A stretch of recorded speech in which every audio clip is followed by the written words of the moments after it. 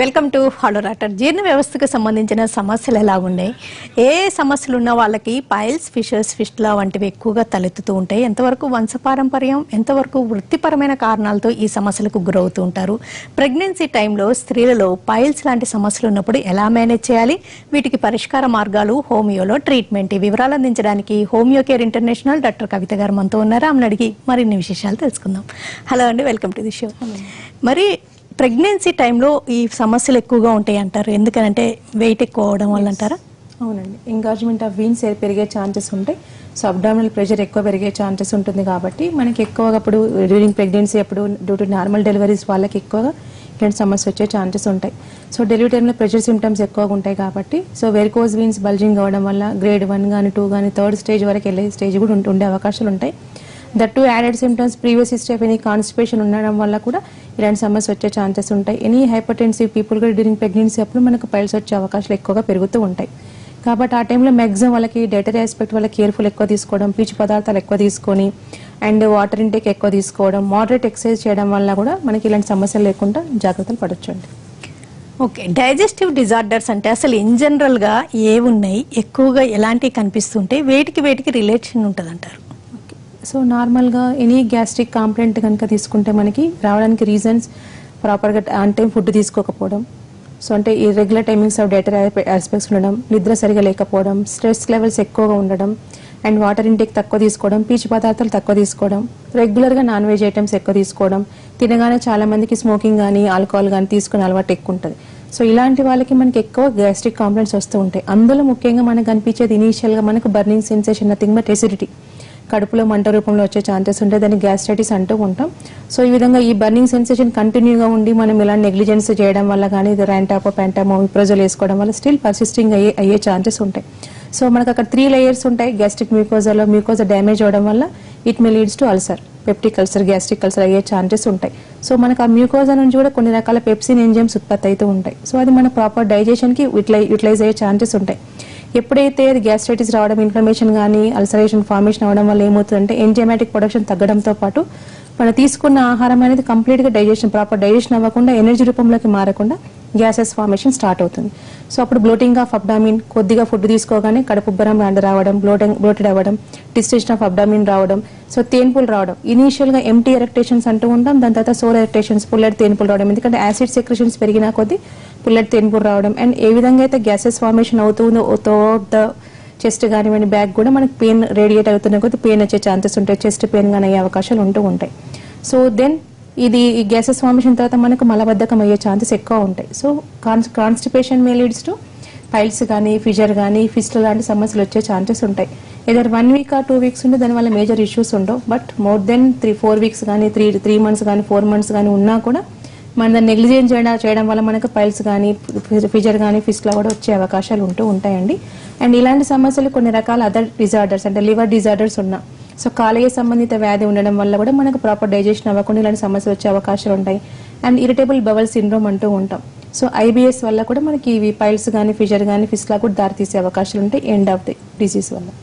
అంటే ఈ ప్రాబ్లమ్స్ కి రూట్ కాజ్ అంటే డైజెస్టివ్ సిస్టమ్ సరిగ్గా లేకపోవడం, ఇండైజెషన్ కానీ లేకపోతే ప్రాపర్ గా లేకపోవడం. అయితే అసలు ఇన్ జనరల్ గా మన పాపులేషన్ లో తీసుకుంటే చాలా మందికి డైజెస్టివ్ డిజార్డర్స్, డయేరియా కానీ కాన్స్టిపేషన్ కానీ ఇలా ఏదో ఒకటి ఇంప్రాపర్ డైజెషన్ ఉంటుంది కదా. జనరల్ గా డైజెషన్ బాగుండడానికి హోమియో ట్రీట్మెంట్ ఎంతవరకు ఉపయోగపడుతుంది అంటారు? So management part very much important. మనం కంప్లీట్గా ఫుడ్ తీసుకోవడం, చూయింగ్ చేయడం అనేది ఉండడంతో పాటు సో వాటర్ ఇంటేక్ ఇందాక చెప్పిన ట్రిగరింగ్ ఫ్యాక్టర్స్ మనం కరెక్షన్ చేస్తూ ఉంటే ఇనీషియల్ స్టేజ్లో మనకి కరెక్షన్ అయ్యే ఛాన్సెస్ ఉంటాయి. బట్ ఇనీషియల్ స్టేజ్లోనే మనకు ఆ విధంగా చేసినా కూడా కరెక్షన్ కాకున్నప్పుడు హోమియో చికిత్స సపోర్ట్ తీసుకుంటే మనకు ఇలాంటి సమస్యలన్నీ స్ట్రెస్ డిజార్డర్ వల్ల కానీ హార్మోన్ ఇంబ్యాలెన్స్ వల్ల కానీ లేకపోతే హైపోథైరాయిడ్ లాంటి కేసెస్ వల్ల కూడా వస్తాయి, లివర్ డ్యామేజ్ వల్ల కూడా వస్తూ ఉంటాయి, అండ్ సైకోసోమాటిక్ డిజార్డర్ అంటే ఐబిఎస్ వల్ల కూడా వస్తుంటాయి. కాబట్టి ఇలాంటి వారు హోమియో చికిత్స అప్రోచ్ చేయడం వల్ల ఏమైతే డిజీజ్ ప్రోగ్రెస్ కాకుండా ఉండడం, ప్రాపర్ డైజెషన్ అవ్వడం, ఎంజైమాటిక్ ప్రొడక్షన్ నార్మల్ కావడంతో పాటు టోటల్ గ్యాస్ట్రిక్ సిస్టమ్ నార్మల్గా అయ్యే ఛాన్సెస్ ఉంటాయి. అంటే normal gastric production, proper digestion, no gases formation, no acidity, no ulcer formation, no piles, no constipation, no fissure fistula అయ్యే ఛాన్సెస్ ఉంటాయి. అంటే సర్టన్ ఎక్స్టెంట్ ఇనిషియల్ స్టేజ్లో ప్రివెంటివ్ ఆస్పెక్ట్గా ప్రాపర్గా నార్మల్గా కరెక్షన్ అయ్యే ఛాన్సెస్ కూడా ఉంటాయి. సో దాంతో పాటు అంటే కొంతమంది ఆల్మోస్ట్ పైల్స్ వచ్చిన గ్రేడేషన్ వైజ్ గ్రేడ్ 1, 2, 3rd స్టేజ్లో కూడా వస్తూ ఉంటారు, సివియర్గా భయపడి బ్లడ్ లాస్ అవుతుందని. సో అలాంటి స్టేజ్లో కూడా మనకు నాన్ సర్జికల్లోనే మనకు సర్జరీ అవసరం లేకుండానే ప్రాపర్ డైజెషన్ వల్ల కాన్స్టిపేషన్ కరెక్షన్ అవుతుంది కాబట్టి, గట్ సిస్టమ్ కరెక్షన్ అవుతుంది కాబట్టి ట్రిగరింగ్ ఫ్యాక్టర్ అనేది ఉండదు. కాబట్టి బ్లీడింగ్ అవ్వకుండా మలబద్ధకం కరెక్షన్ అవుతూ మీకు డిజీజ్ ప్రోగ్రెస్ కాకుండా సర్జరీ లేకుండా టోటల్ రెక్టిఫై అయ్యే ఛాన్సెస్ ఉన్నాయండి. శ్రీను గారు కాల్. శ్రీను గారు నమస్తే, చెప్పండి. కాదు మేడం, కొద్దిగా ఫుడ్ తింటుంటే కొద్దిగా స్టమక్ ఎక్కువ పెరుగుతుంది మేడం. ఓకే, అది మేడం కొద్దిగా ఇబ్బందిగా ఉంది మేడం, తినాలన్నా కూడా సరే. సో ఆకలి తగ్గింది తీసుకుంటుంటే గ్యాసెస్ ఫార్మేషన్ స్టమక్ పెయిన్ వస్తుందండి. అదే మేడం కొద్దిగా తిన్నా సరే, కొద్దిగా తిన్నా సరే మేడం కొద్దిగా ఇబ్బందిగా ఉంటుంది. ఓకే, సో 2 hours బయటకు వచ్చేసి వామిటింగ్ సెన్సేషన్ ఏమైనా ఉంటుందండి?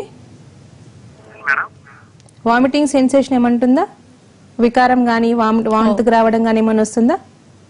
ఓకే అండి. ఇలాగ చాలా మందికి ఫుడ్ కొంచెం తినగానే హెవీగా అనిపించడం, ఎక్కువ తినలేకపోవడం, లేదా తినకుండా ఉంటే కడుపులో మంటలాగా ఉండడం, ఇలాంటివి ఉంటుంటాయండి. ఎందుకని అంటారు? సో బ్లోటింగ్ అబ్డామిన్ అంటే ఎంజైమాటిక్ ప్రొడక్షన్ అబ్నార్మల్ ఉండడం వల్ల, సో కొద్ది ఫుడ్ తీసుకోగానే మనకు కడుపు నుంచి అనిపించడం, ఎందుకంటే మ్యూకోజా డ్యామేజ్ అవ్వడం వల్ల కానీ, గ్యాస్ట్రైటిక్ స్టేజ్ కానివ్వండి లేకపోతే అల్సరేటింగ్ స్టేజ్ కానివ్వండి, స్టమక్ పెయిన్ రావడం. 2 రకాల అల్సర్స్ ఉంటాయి మనకి, peptic ulcers and dural ulcers అని. సో గ్యాస్ట్రిక్ అల్సర్స్ కానీ పెప్టిక్ అల్సర్స్ కానీ ఏంటంటే ఫుడ్ తీసుకోకుంటే కడుపులో మంటలు వేసే ఛాన్సెస్ ఉంటాయి, బట్ ఒకసారి తిన్న తర్వాత పెయిన్ తగ్గిపోయే ఛాన్సెస్ ఉంటాయి. సో కాబట్టి వీళ్ళు ఎక్కువ ఫుడ్ తీసుకునే అవకాశాలు ఎక్కువ ఉంటాయి. వేరాజ్ in case of dural ulcer తిన్న తర్వాత ½ an hourకి పెయిన్ స్టార్ట్ అయ్యే ఛాన్సెస్ ఉంటాయి. సో అంటే దానివల్ల ఫార్మేషన్ అవ్వడం వల్ల మూమెంట్ వల్ల ఏమంటే ఎక్సెసివ్ సెక్రేషన్ వల్ల సివియర్గా పెయిన్ వచ్చే ఛాన్సెస్ ఉంటాయి. సో వీళ్ళు లావ్ అవుతూ ఉంటారు, వాళ్ళు వెయిట్ లాస్ అయ్యే ఛాన్సెస్ ఎక్కువగా ఉంటుంటాయి. అండ్ కొన్ని రకాల లివర్ డిజార్డర్లు అంటే ఇప్పుడు హెపటైటిస్ లాంటి డిజార్డర్ వల్ల కానివ్వండి, లేకపోతే టైఫాయిడ్ ఫ్రీక్వెంట్గా రికరెంట్గా వచ్చేసి లివర్ ఈజ్ అండర్ ప్రెషర్ వల్ల కానివ్వండి, వాళ్ళకు డైజెషన్ ప్రాపర్గా జరగకుండా గ్యాసెస్ ఫార్మేషన్ అవడం ఎక్కువ ఉంటుంది. కాబట్టి తొందరగా కొద్దిగా ఫుడ్ తీసుకున్నా ఆకలి ఆల్వేస్ హెపటైట్ తక్కువ ఉంటుంది, కొద్ది ఫుడ్ తీసుకున్నా సో కడుపు నిండిపోయినట్టు అనిపిస్తుంది, అంటే గ్యాసెస్ ఫార్మేషన్ ఎక్కువ ఉంటుంది కాబట్టి. సో తేన్పులు రావడం వల్ల వాళ్ళకి ఇంప్రాపర్ డైజెషన్ వల్ల ఫర్దర్ కాన్స్టిపేషన్ దారితీయడం వల్ల వాళ్ళు they will avoid the food. So thyroid లాంటి డిజీజ్లో కూడా అంతే, హైపోథైరాయిడ్లో కూడా మనకు హెపటైట్ చాలా తక్కువ ఉంటుంది. సో మెటబాలిక్ రేట్ వల్ల పడిపోతుంది కాబట్టి లో మెటబాలిక్ రేట్ వల్ల డైజెషన్ స్లగ్గిష్ మూమెంట్స్ ఉండడం వల్ల ఉండే ఛాన్సెస్ ఉంటూ ఉంటాయి. ఎట్ ద సేమ్ టైం ఐబిఎస్లో వల్ల కూడా మనకు ఆకలి చాలా తక్కువగా గమనిస్తాం. Sluggish moments of the intestines వల్ల కూడా మనకు ఆకలి తగ్గించే ఛాన్సెస్ ఉంటాయి. బ్లోటింగ్ అనే దానికి అసలు రీజన్ ఏంటి? ఎందుకు అట్లా పొట్ట హెవీగా అనిపించడం, బ్లోటెడ్గా ఉండడం, హార్డ్గా అవడం జరుగుతుంది అంటారు? అవును, సో మనం తీసుకున్న ఫుడ్ ఇంటెన్షన్ ఏంటి? It should convert into energy, శక్తి రూపంలో మారి మన బాడీకి ఫ్యూయల్ లభించి సిస్టమ్ షుడ్ రన్.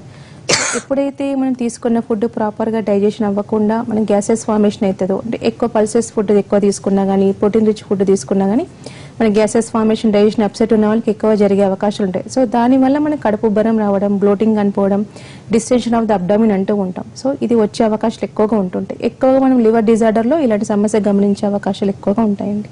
ఓకే, అంటే ఇప్పుడు ఈ సమస్యలు ఏమన్నా ఉంటే ఫస్ట్ వాళ్ళు డైటరీ హ్యాబిట్స్ మార్చుకొని ఎక్కువగా లిక్విడ్స్ తీసుకొని ఫిజికల్గా యాక్టివ్గా ఉంటే అప్పటికి స్టిల్ పర్సిస్టింగ్గా ఉన్నప్పుడు ట్రీట్మెంట్ మొదలు పెడితే బెటర్ అంటారా? ఎస్, సో నార్మల్గా నవడేస్ ఉన్న పీక్ స్ట్రెస్ఫుల్ లైఫ్ స్టైల్లో మనకు కంపల్సరీ ఇలాంటి సిమ్టమ్స్ అందరికీ ఉంటున్నాయి, బట్ పీక్ లెవెల్లో లేకుండా ఇనిషియల్ స్టేజ్లోనే ఉంటున్నాయి. So proper food on time తీసుకుంటూ ఇప్పుడు ఈవెన్ దో స్ట్రెస్ మ్యాక్సిమం కొద్దిగా మోడరేట్ ఎక్సర్సైజ్ చేసి అవాయిడ్ చేస్తూ ఉంటే కనుక ఇలాంటి సమస్యలు ప్రోగ్రెస్ కాకుండానే తరచుగా చూసుకోవచ్చు. బట్ ఈవెన్ దో మనం మెడిసిన్ తీసుకున్నా కూడా management part important. On time food తీసుకోవడం, మినిమం 6 to 8 hours స్లీపింగ్ అనేది మ్యాండేటరీ థింగ్స్. సో ఆ విధంగా ఉన్నప్పుడే మెడిసిన్కి తొందరగా రెస్పాండ్ అవ్వడం, ప్రాపర్ డైజెషన్ అవ్వడం, ఎంజైమాటిక్ ప్రొడక్షన్ పెథాలజీ అనేది మెడిసిన్ రికవర్ చేస్తుంది. బట్ ఇలాంటి వాళ్ళు అలాంటి కేర్ తీసుకోవడం అనేది వెరీ మచ్ ఇంపార్టెంట్. గ్యాస్ట్రైటిస్ ఉన్న, అల్సరేటిక్ ఫార్మేషన్ కంటే ముందున్న, ఐబిఎస్ లాంటి సమస్యలకు మనకు constant ప్రిస్క్రిప్షన్తో more than 80 to 90% correction ఉన్నాయి. At the same time piles కానీ, ఫిజర్ కానీ, ఫిస్టులకు కూడా మనకు non surgical even though surgery అయిన కేసెస్ కూడా మనకు ట్రీట్మెంట్ తీసుకోవడం వల్ల మళ్ళీ ప్రాబ్లం రిపీట్ కాకుండా వచ్చిన కేసెస్ కూడా ఉన్నాయండి. జానకిరామ్ గారు కాల్. జానకిరామ్ గారు చెప్పండి మేడం. హలో, చెప్పండి జానకిరామ్ గారు. అది నాకు 4 days నుంచి పెయిన్ వస్తుందండి కడుపులోని. ఈ రోజు హాస్పిటల్కి వెళ్ళాను, టాబ్లెట్స్ అవి రాశారు. కాకపోతే పెయిన్ అయితే బొడ్డు కింద వస్తుంది, పెయిన్ స్టమక్ పెయిన్ లాగా. అది 3 days 4 days నుంచి ఎక్కువగా హెవీగా వస్తుంది. కానీ స్టాండర్డ్ గా అలా ఉండిపోయింది. తగ్గుద్ది అనుకుని చెప్పేసి అలాగే ఉన్నాను. కానీ ఈ రోజు హాస్పిటల్కి వెళ్తే ఏదో కాస్త కొంచెం టాబ్లెట్స్ తీసుకున్నాను. అయితే అది ఎందుకు వల్ల వస్తుందో ఏంటన్నా తెలియదు, అది గ్యాస్ ఏంటన్నది పూర్తిగా ఇంకా తెలియదు. అది ఏంటో తెలుసుకుందాం అని చెప్పేసి కాల్ చేశాను. నార్మల్గా స్టమక్ పెయిన్ చాలా మందికి గ్యాస్ట్రిక్ ట్రబుల్ వచ్చే ఛాన్సెస్ ఉంటాయి. ఏ విధంగా అయితే గ్యాసెస్ రేడియేట్ అవుతుంటే పెయిన్ వచ్చే అవకాశాలు ఉంటాయి. బట్ సిగ్నలింగ్ టు థైరాయిడ్ కూడా అండి, చాలా మందికి థైరాయిడ్ లెవెల్ హై ఉండడం, TSH లెవెల్ హై ఉండడం వల్ల, హైపోథైరాయిడ్ వల్ల కూడా ఏమవుతుందంటే stomach pain one of the major symptom. And హెపాటోమెగాలీ ఉండడం వల్ల ఇలాంటి సమస్యలు వచ్చే ఛాన్సెస్ ఎక్కువగా ఉంటాయి. ఒకసారి scan తీయించుకోవడం very much important. Only రెంటపో బ్యాంటప్ వేసుకోవడం వల్ల మీకు అది ఇబ్బంది తగ్గదు. బట్ స్టమక్ పెయిన్ ని మనం నెగ్లెక్ట్ చేయకూడదు. స్లో పెయిన్ కూడా వచ్చే ఛాన్సెస్ ఉంటాయి. డల్ ఏకింగ్ పెయిన్ కూడా మనకు స్కాన్ తీయించుకోవడం వల్ల ఇలాంటి సమస్యలు కనుక్కోవచ్చు. ఈవెన్ దట్ గ్యాసెస్ ట్రబుల్ అయితే కనుక అలాంటి సమస్యకి మనం మెడిసిన్ కనుక ట్రీట్మెంట్ కనుక తీసుకుంటే టోటల్ కరెక్షన్ అయ్యే ఛాన్సెస్ ఉంటాయి ప్రాబ్లం లేకుండా. But stomach pain maximum hypothyroid cases, మడమ నొప్పి కానివ్వండి, లేకపోతే స్టమక్ పెయిన్, అబ్డామినల్ పెయిన్ ద్వారానే చాలా వరకు డిటెక్ట్ అయిన కేసెస్ ఎక్కువగా ఉన్నాయి. కాబట్టి ఒకసారి అది కూడా రూల్ అవుట్ చేయండి. ఎనీ ఫ్యామిలీ హిస్టరీ ఉండడం వల్ల కూడా అది రూల్ అవుట్ చేయడం నష్టం లేదు. వేరే ఇనిషియల్ స్టేజ్ ఆఫ్ ఇలాంటి హార్మోన్ సిమ్టమ్స్ ఉన్నా లేకపోతే గ్యాసెస్ ఫార్మేషన్ అయినా కూడా హోమియో చికిత్స ది బెస్ట్ ట్రీట్మెంట్ ఉంది. వితౌట్ ఎనీ సైడ్ ఎఫెక్ట్స్ తోని మళ్ళీ ప్రాబ్లం రిపీట్ కాకుండా చూసుకోవచ్చండి. షార్ట్ బ్రేక్ తీసుకుందాం. బ్రేక్ తర్వాత పైల్స్, ఫిషర్స్, ఫిస్టుల లక్షణాలు ఎలాంటి తేడాలు ఉంటాయి, ఇవి ఎంతవరకు relief? Doctor homeo care international doctor కవిత గారితో పైల్స్, ఫిషర్స్, ఫిస్టుల సమస్యలకు కారణాలు, పరిష్కార మార్గాలు వివరాలు తెలుసుకుంటున్నాం. వీటి లక్షణాలు ఎలాంటి తేడాలు ఉంటాయి, ఎంతవరకు రిలేటెడ్ గా ఉంటాయి అంటారు? మూడింటికి triggering factor maximum constipation. And piles కనుక తీసుకుంటే మనకు గ్రేడేషన్ వైజ్ 3 గ్రేడ్స్ ఉంటాయి. గ్రేడ్ 1, 2, 3. గ్రేడ్ 1 అయితే కనుక మనకి బ్లడ్ పెయిన్లెస్ ఉంటుంది, మోషన్ ఎలా కూడా పెయిన్ అనేది ఉండదు. బట్ బ్లడ్ అనేది బయటకు వచ్చే, ఫ్రెష్ బ్లడ్ బయటకు వచ్చే ఛాన్సెస్ ఉంటాయి. BPR అంటుంటాం, bleeding per rectum. Second grade అంటే మోషన్తో పాటు మనకు పిల్లకలకు బయటకు రావడం వల్ల అనేది లోపలికి వెళ్ళే ఛాన్సెస్ ఉంటాయి. సో నర్వ్ ఇన్వాల్వ్మెంట్ ఉంటుంది కాబట్టి on and of pain and on and of bleeding వచ్చే ఛాన్సెస్ ఉంటాయి. సో థర్డ్ గ్రేడ్ అయితే కంప్లీట్ గా బయటకే ఉండిపోవడం వల్ల 1 కావచ్చు, 2 కావచ్చు, 3 కావచ్చు, గ్రేప్స్ బంచ్ లాగా ఉండే ఛాన్సెస్ కూడా ఉంటాయి. నర్వ్ ఇన్వాల్వ్మెంట్ కంప్లీట్ ఉంటుంది కాబట్టి అప్పుడు మనకు సివియర్ గా పెయిన్ వచ్చే ఛాన్సెస్ ఉంటాయి. బట్ బ్లీడింగ్ రావచ్చు, రాకపోవచ్చు. ఇది pile symptoms. In case of fissure అని కనుక తీసుకుంటే మనకి రెక్టమ్ లో వోండ్ ఉండడం వల్ల మోషన్ కి మనకు స్ట్రీక్ లాగా రావడం, severe cutting pain, burning pain ఉంటుంది. పర్సిస్టింగ్ త్రూఅవుట్ ద డే ఉన్న కేసెస్ కూడా ఉంటాయి. So before defecation, during defecation and after defecation, before నుండి స్టార్ట్ అయ్యే ఛాన్సెస్ ఉంటాయి. వాళ్ళు మోషన్ అటైన్ చేద్దామంటే కూడా సివియర్ గా భయపడే అవకాశాలు ఉంటూ ఉంటాయి. సో ఈ క్రానిసిటీ పెరిగిన కొద్దీ ఇబ్బందులు పెరిగే అవకాశాలు ఉంటాయి. సూదులతో గుచ్చినట్టు మంట, సెన్సేషన్ ఉండే అవకాశాలు ఉంటాయి. ఇన్ కేస్ ఆఫ్ ఫిస్టులా అంటే కనుక మనకి పెరియానల్ యాబ్సెస్, చీమగడ్డలాగా ఏర్పడుతుంది. కూర్చోడానికి కూడా ఇబ్బంది గురయ్యే ఛాన్సెస్ ఉంటాయి. మ్యూకస్ డిశ్చార్జ్ రావడం అండ్ పస్ డిశ్చార్జ్ రావడం, కొంతమందికి ఫీవర్ విత్ చిల్స్ కూడా వచ్చే ఛాన్సెస్ ఎక్కువగా ఉంటుంటాయి. ఇది ఇంటర్నల్ ఓపెనింగ్స్ ఉండి మల్టిపుల్ ఓపెనింగ్స్ ఉండే ఛాన్సెస్ ఉంటాయి. ఒకదానికి ఒకటి అడిషన్ అయ్యే అవకాశాలు ఉంటాయి. 3 o'clock పొజిషన్, 5 o'clock అని, 12 o'clock, 6 o'clock, 9 o'clock positions multiple ఉండడం వల్ల వాళ్ళకి ఏమైనా సర్జరీ చేసినా సీజనల్లీ వాళ్ళకి ఈ ప్రాబ్లం రిపీట్ అయ్యే అవకాశాలు ఎక్కువగా ఉంటూ ఉంటాయి. సో ఆ ట్రాక్ ని మనం క్లోజ్ చేసి టోటల్ హీల్ అయితేనే మనకి ఈ ప్రాబ్లం రికరెన్స్ రాకుండా చూసుకోవచ్చు. పైల్స్ ఎక్కువ మనకి హైపర్టెన్సివ్ పీపుల్ లో కూడా వచ్చే అవకాశాలు ఎక్కువగా ఉంటాయి. ఫిషర్ ఎనీ ఇన్ఫెక్ట్ డిజార్డర్ తగ్గకుండా డయాబెటీ వల్ల కూడా రిపీట్ అయ్యే ఛాన్సెస్ ఉంటాయి. Fistulas even though surgery repeated గా రావడం, మేజర్ గా మనకి టీబీ లాంటి సమస్యలు ఉన్న వాళ్ళకి ఇది ఎక్కువ గమనించే అవకాశాలు ఉంటాయండి. శ్రీనివాస్ గారు కాల్. శ్రీనివాస్ గారు హలో, నమస్తే. శ్రీనివాస్ గారు చెప్పండి. నమస్తే అండి. హలో చెప్పండి. అదే నాకండి అదే మలద్వారంలో దురదలా వస్తుందండి. ఓకే.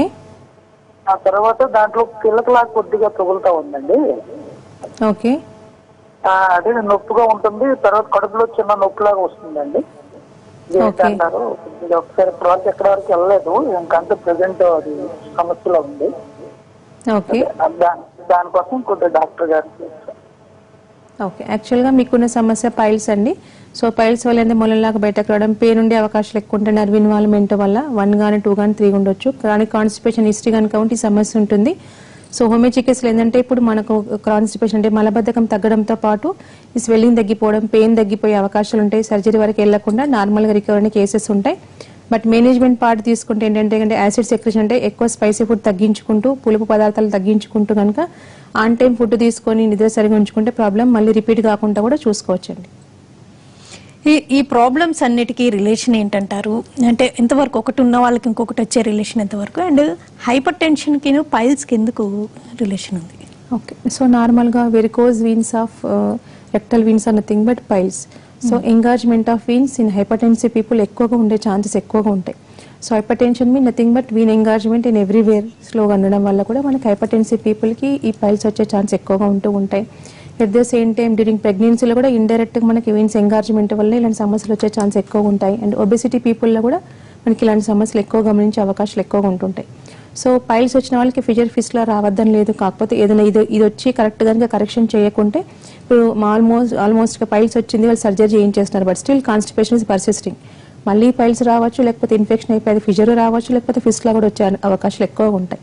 సో మేజర్గా మన దగ్గర కరెక్షన్ చేసేది ఏంటి, ట్రిగరింగ్ ఫ్యాక్టర్ ఏంటి, కాన్స్టిపేషన్. మనం దాన్ని కరెక్షన్ చేస్తే ఉన్న పైల్స్ తగ్గిపోవడంతో పాటు ఫిషర్ ఫిస్టులా కూడా రాకుండా హోమియో చికిత్సతో మనం చూసుకోవచ్చండి. నెల్లూరు నుంచి సురేష్ గారు మేడం. సురేష్ గారు నమస్తే, చెప్పండి. హలో మేడం, మాకు ఎక్కువ టెన్షన్స్ ఉంటుంది మేడం. ఓకే.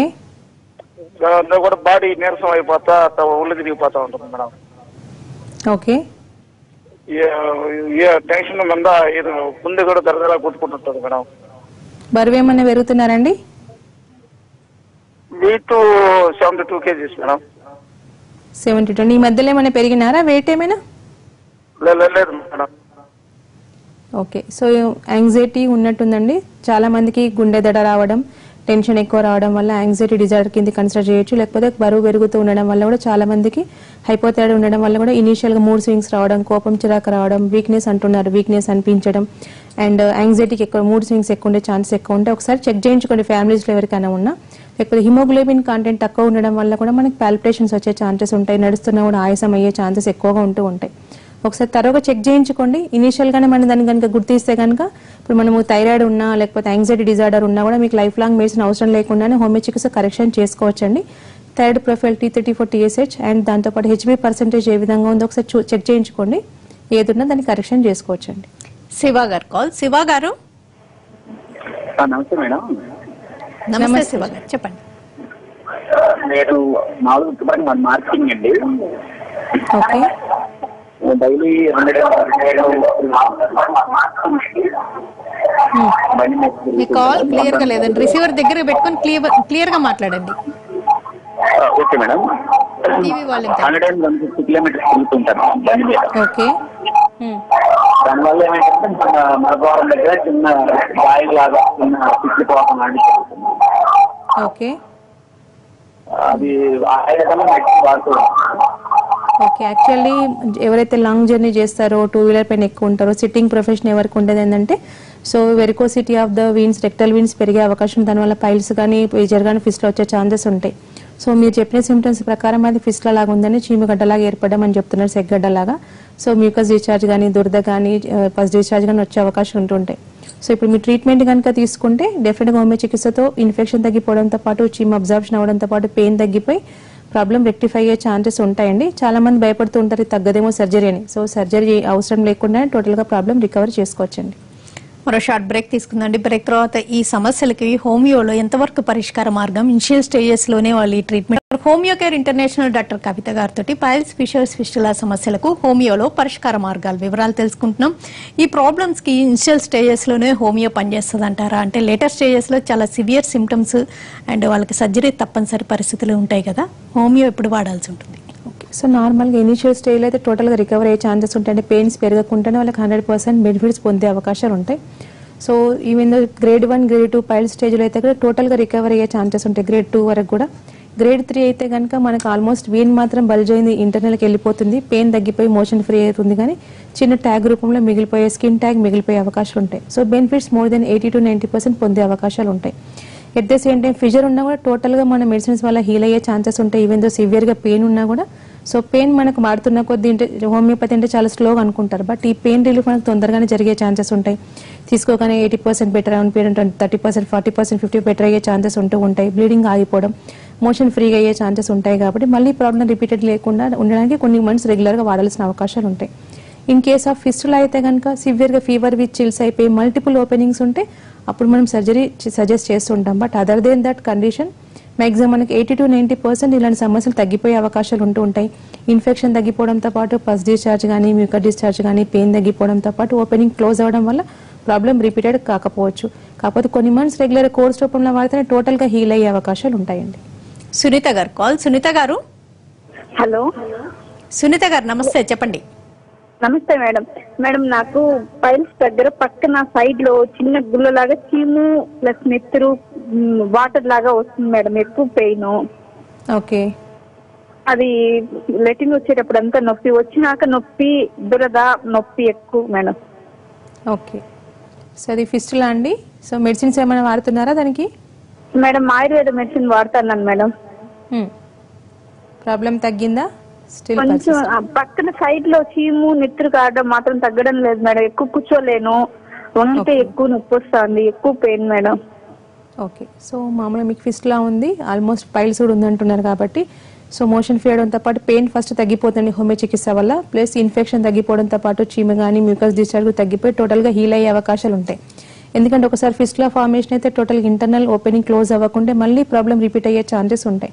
బట్ హోమియో చికిత్స వల్ల ఏమవుతుందంటే నీకు ఇమ్యూనిటీ పవర్ బూస్టప్ అయ్యే ఛాన్సెస్ ఉంటుంది, ట్రిగరింగ్ ఫ్యాక్టర్ కరెక్షన్ అవుతుంది కాబట్టి టోటల్గా ఇంటర్నల్ హీల్ అవ్వడంతో పాటు ఇన్ఫెక్షన్ రిపీట్ కాకుండా చూసుకుంటుంది కాబట్టి పెయిన్ రాకపోవడం, చీమ రాకపోవడం, మ్యూకస్ డిశ్చార్జ్ రాకుండా చూసుకోవచ్చు. ఒకసారి ఫిస్టులోగ్రామ్ పరీక్ష ఒకసారి చేయించుకొని రండి. సో సింగిల్ పొజిషన్లో ఉందా, మల్టిపుల్ పొజిషన్లో ఉందా అనేది దాన్ని బట్టి ఎంతకాలం వాడాలి, ఎలాంటి డైటరీ ఆస్పెక్ట్ మెయింటైన్ చేయాలి చెప్పడం అనేది జరుగుతుందండి. మెదక్ నుంచి శ్రీనివాస్ గారు. శ్రీనివాస్ గారు, హలో నమస్కారం మేడం. శ్రీనివాస్ గారు నమస్తే, చెప్పండి. హలో నమస్తే మేడం, మాకు gastric problem madam. Okay, hello చెప్పండి. అంటే ఏమవుతుంది? ఇబ్బంది పడుతున్నాం మేడం. ఎండోస్కోపీ 4 సార్లు చేయించాము, కొనాస్కోపీ చేయించాను, ఓకే, సిటీ స్కాన్ చేయించాను మేడం. ట్రీట్మెంట్ చాలా వాడుతున్నాను మేడం. ప్రస్తుతానికి ఇప్పుడు ప్యాంటోపోజల్ టాబ్లెట్ వాడుతున్నాం మేడం, టాబ్లెట్ వాడుతున్నాము. కొన్ని అన్నం తింటే డైజెషన్ కావట్లేదు, కడుపులో నొప్పి వస్తుంది, ఛాతీలో నొప్పి వస్తుంది, గుండెలో నొప్పి వస్తుంది మేడం. ఓకే, సమస్య ఎన్ని సంవత్సరాల నుంచి ఉందండి మీకు? మీ గాంధీలో కూడా చూపించాను, ఒక 3.5 సంవత్సరాల నుంచి బాధపడుతున్నాను మేడం. ఇప్పుడు కూడా ఇంకా డైజెషన్ కాలేదు మేడం. ఛాతీలో నొప్పి వస్తుంది, కడుపు నొప్పి వస్తుంది, చాలా నొప్పి వస్తుంది మేడం. ఒకసారి రిపోర్ట్ తీసుకొని రండి, డెఫినెట్ గా కరెక్షన్ అవుతుంది. ఎందుకంటే మనం ఎక్కువగా ర్యాంటాప్, పెంటాప్, ఒంప్రోజల్ వాడడం వల్ల ఏంటంటే అక్కడ అవసరమైన ఫ్లోరా అనేది డ్యామేజ్ అయ్యే ఛాన్సెస్ ఉంటాయి. సో మ్యూకస్ ఫ్లోరాలో మనకు రిక్వైర్మెంట్ ఉన్న హైపోరిక్ బ్యాక్టీరియా అనేది డ్యామేజ్ అయ్యే ఛాన్సెస్ ఉంటుంది కాబట్టి ఇంకా ప్రాబ్లం పర్సిస్టింగ్ ఉండి పెరిగే అవకాశాలు ఉంటాయి. బట్ హోమియో చికిత్స వాడడం వల్ల ఏంటంటే మీకు గ్యాసెస్ ఫార్మేషన్ తగ్గుతూ, ప్రాపర్ డైజెషన్ అవుతూ, ఇండైజెషన్ ప్రాబ్లం కరెక్షన్ అవుతూ ఆకలి కూడా పెరిగే ఛాన్సెస్ ఉంటాయి. ఎండోస్కోపీలో, కొలోస్కోపీలో ఏమొచ్చే రిపోర్ట్స్ ఒకసారి తీసుకోనండి సార్. ఎలాంటి ప్రాబ్లం ఉంటే దాని తగ్గట్టు మనకి ఎలాంటి జాగ్రత్తలు పాటించాలి, ఎంతకాలం మందులు వాడాలి చెప్పడం అనేది జరుగుతుందండి. ప్రకాష్ రావు గారు కావాలి. ప్రకాష్ రావు గారు, హలో ప్రకాష్ రావు గారు నమస్తే, చెప్పండి. ఫిస్టులా ఉందండి ఒక సంవత్సరం నుంచి. ఓకే, కొద్ది గొల్లలాగా వచ్చి చీమ వస్తుంది. ఓకే, మెడిసిన్ ట్రీట్మెంట్ ఏమైనా వాడుతున్నారా సార్? సర్జరీ ఏమైనా చేయించారా? చేస్తలేదండి. ఓకే, మీకు డయాబెటీస్ కానీ థైరాయిడ్ లాంటి సమస్యలు ఏమైనా ఉన్నాయా? ఏం లేవండి. ఓకే, ఇబ్బంది ఏం లేదండి. నార్మల్గా చాలా మంది భయపడి సర్జరీకి వెళ్తుంటారు, అవసరం ఉండదు. సో ఇన్ఫెక్షన్ తగ్గుతూ, ఇప్పుడు మోషన్ ప్రాబ్లం ఫ్రీ అవుతుంది, డిశ్చార్జ్ తగ్గుతూ, మోషన్ ఫ్రీ అవ్వడంతో పెయిన్ తగ్గే అవకాశాలు ఉంటాయండి. ఒకసారి ఫిస్టులోగ్రామ్ చేయించుకొని so nearest home maker branch visit అవ్వండి. మన దగ్గర డెఫినెట్గా అడ్వాన్స్ టెక్నాలజీ ఉంది, కాన్స్టిట్యూషన్ ప్రిస్క్రిప్షన్తో ఇన్ఫెక్షన్ తగ్గి మళ్ళీ ప్రాబ్లం రిపీట్ కాకుండా టోటల్ రికవరీ అయ్యే ఛాన్సెస్ ఉన్నాయండి. ఈ ప్రాబ్లమ్స్ ఏవైనా డే టు డే లైఫ్ ని చాలా డిస్టర్బ్ చేస్తుంటాయి. వాళ్ళు చిన్న చిన్న పనులు కూడా చేసుకోలేరు, ఆఫీస్కి వెళ్ళినా ఇబ్బంది పడుతూ ఉంటారు. మరి హోమియోలో ఫుల్ ప్రూఫ్ గా ట్రీట్మెంట్ ఉంటుందా? అంటే వేరే ఏ ట్రీట్మెంట్ లేకుండా ఇవే తీసుకోవచ్చా? డెఫినెట్లీ అండి. సో మామూలుగా ఇలాంటి సమస్యలకి మనకి అదర్ మెడికేషన్ సపోర్ట్ ఏం అవసరం లేకుండానే కరెక్షన్ చేసుకోవచ్చు. సో చాలా మందికి ఇంటాలరబుల్ పెయిన్ ఉండే అవకాశాలు ఎక్కువ ఉంటాయి. సో మెడిసిన్ వాడడం వల్ల కొద్ది రోజులు టైం పడుతుందేమో అనుకోవచ్చు, but no, unable to do work నుంచి ఏబుల్ టు డూ వర్క్ వెళ్ళే ఛాన్సెస్ ఉంటాయి. ఫీవర్ ఉన్న తగ్గిపోతుంది, ఇన్ఫెక్షన్ తగ్గిపోతుంది, ఫస్ట్ డిశ్చార్జ్ కూడా వెళ్ళిపోయి హీల్ అయ్యే ఛాన్సెస్ ఎక్కువగా ఉంటుంటాయి. బట్ అవసరమైన డ్రెస్సింగ్ లాంటివి చేసుకుంటూ మెడిసిన్ వాడడం అవసరమే, ఓన్లీ హోమియో చికిత్స అవసరం. ఇంటర్నల్ మెడిసిన్ మాత్రం హోమియోతోనే రికవర్ అయ్యే ఛాన్సెస్ ఉంటాయి. ఎలాంటి అదర్ అసోసియేటెడ్ మెడిసిన్ సపోర్ట్ అవసరం లేకుండా టోటల్ కరెక్షన్ చేసుకోవచ్చు. సర్జరీ మెథడ్ కూడా అవసరం లేకుండా చేసుకోవచ్చు అండి. As usual normal day to day activities కూడా వాళ్ళు చేసుకునే possibilities పెరుగుతుంటాయి once you start the medicines. ఒకసారి ఈ ప్రాబ్లమ్స్ వచ్చిన వాళ్ళకి సమ్మర్ లాంటి వెదర్ లో ఆ కండిషన్స్ లో కూడా రికరెన్స్ ఉంటూ ఉంటుంది. ఆ రికరెన్స్ లేకుండా కేర్ తీసుకుంటూ హోమియో ట్రీట్మెంట్ తీసుకోవచ్చు అంటారా? డెఫినెట్లీ. ఇప్పుడు చాలా సమస్యలానే ఇలాంటి సమస్యలు కూడా management part is very much important కాబట్టి so triggering factors maximum avoid చేయాలి. ఆహార పదార్థాలు, వాటర్ ఇంటేక్ ఎక్కువ తీసుకుంటూ, పీచు పదార్థాలు ఎక్కువ తీసుకుంటూ, మోడరేట్ ఎక్సర్సైజ్ చేస్తే ఈవెన్ ద కోర్స్ తర్వాత కూడా మనకు ప్రాబ్లం రిపీట్ కాకపోవచ్చు. కొద్దిగా స్పైసీ ఫుడ్ అవాయిడ్ చేయాలంతే. సో అది కనుక కంటిన్యూస్ కనుక ఎప్పుడో ఒకసారి ఫుడ్ తీసుకోవడం వల్ల ప్రాబ్లం రిపీట్ కాదు. బట్ క్రానిసిటీ ఉండుకుంటూ డైలీ కానీ వీక్లీ థ్రైస్ అండ్ ట్వైస్ తీసుకుంటే ప్రాబ్లం రిపీట్ అయ్యే ఛాన్సెస్ ఉంటాయి. కొద్దిగా మేనేజ్మెంట్ పార్ట్ కరెక్షన్ చేసుకుంటే మళ్ళీ ట్రీట్మెంట్ అవసరం లేకుండానే మన చికిత్స పొందిన వాళ్ళు ఆ విధంగా బెనిఫిట్ పొందిన వాళ్ళు ఉన్నారు. At the same time chronic smoking కానీ మళ్ళీ అలవాటు పడ్డ ప్రాబ్లం రిపీట్ అయ్యే ఛాన్సెస్ ఉంటాయి. మాక్సిమం డయాబెటిక్ పీపుల్ కానీ టీబీ ఉన్న వాళ్ళ కూడా లో ఇమ్యూనిటీ ఉండడం వల్ల ప్రాబ్లం రిపీట్ అవుతాయి. బట్ ఇనీషియల్ గానే ప్రాబ్లం టోటల్ గా రికవరీ చేసుకుంటే మళ్ళీ వచ్చే అవకాశాలు చాలా తక్కువ అండి.